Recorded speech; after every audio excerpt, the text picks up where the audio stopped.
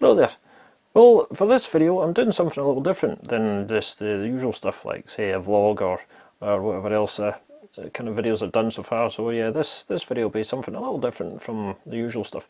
Yeah, this is essentially my pick of the top 10 YouTube photography channels that I watch. So, but they're not actually going to be strictly in any kind of order, so I'm not really going to say this is at 10, this is at number 1. So yeah, it's basically pretty much a kind of general list of the channels that I usually watch on a kind of general basis, on a usual basis, and they're ones, you know, obviously enjoy for the content, and you know, obviously because they're always quite different in terms of what each channel offers and which each person deals with. Yeah, so because they all deal with different aspects and different areas of photography. So yeah, they've all got something to offer. So anyway, without further ado, let's get into it and let's look at these channels.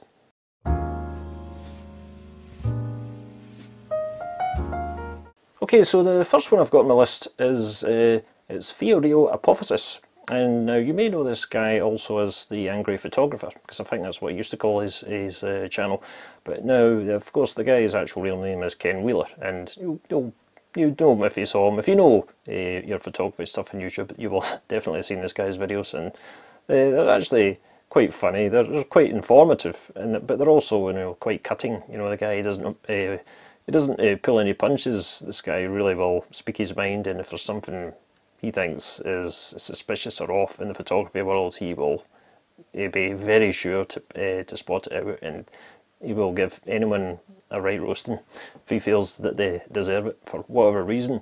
Yeah, his channel's both funny and informative. At times it can be probably a little offensive towards certain people, but you know, there's no doubt that Ken Wheeler's he knows his stuff as well. He's very technically minded, and he knows all about photography, you know, from a technical standpoint.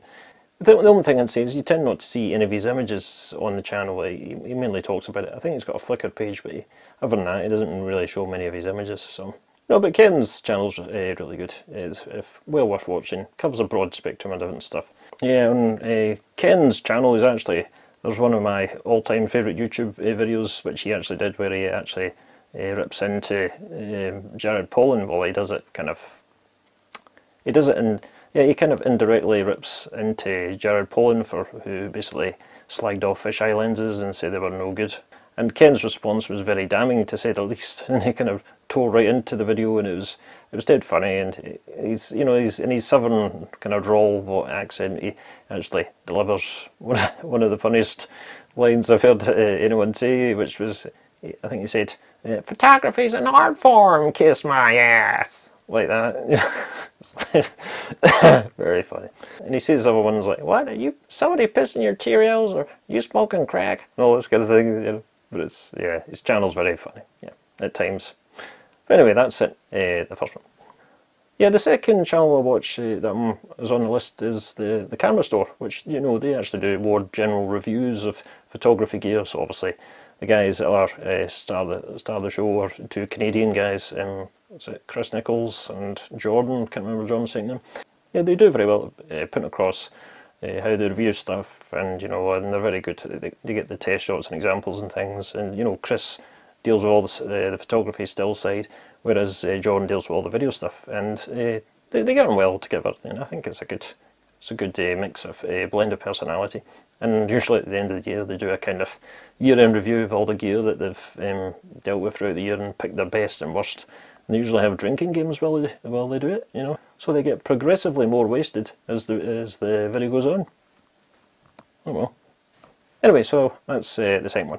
So the third one that I watch is Brendan Van Son, and he is, of course, he is a photographer, and he's a travelling photographer, so he does a lot of photography all over the world, and you'll see him. He's a very kind of bright, enthusiastic guy, and he's always wearing the baseball cap back to front, and you know, well, quite a lot of these YouTubers seem to do that anyway, and he's very enthusiastic, and he's always going around, and he's taking pictures everywhere. Oh yeah, and he's constantly vlogging with he's constantly vlogging with his camera. You know, I think it's a Sony a6300 or something he's got. Yeah, so yeah, but he's very enthusiastic, and he's got a good personality, and he comes across again really well in his videos, and he uses a lot of these kind of chill hop tracks, which aren't always to my liking, but I do like some of them. You know, I think the thing you can say about his channel, it's definitely upbeat, and that's certainly something that's going in its favour, because you know, some channels might take themselves a bit too seriously, but no, his is quite relaxed, it's chilled out, and it's got a good vibe. So yep, Brendan Manson, he's good, and he's well worth watching. So the next one on the list is Andrew Marr, and well, he is an Australian landscape photographer, and well, when you see his stuff, you know automatically that he's excellent. He's a really good photographer, and the stuff he takes is just incredible. You know, I think he shoots Nikon full frame. I think he shot with Fuji cameras as well. But yeah, but what I was impressed with about Andrew was he actually did a couple of videos where he actually took long exposures.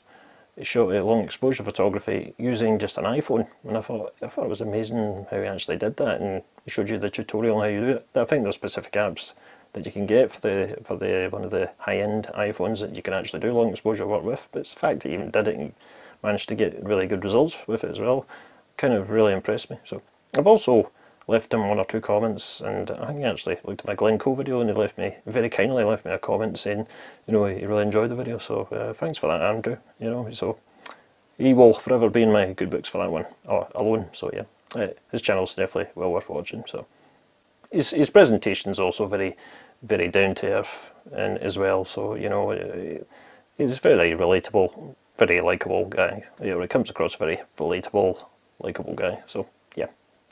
Yeah, his channel's definitely worth a look out for. As for the next one is David Thorpe.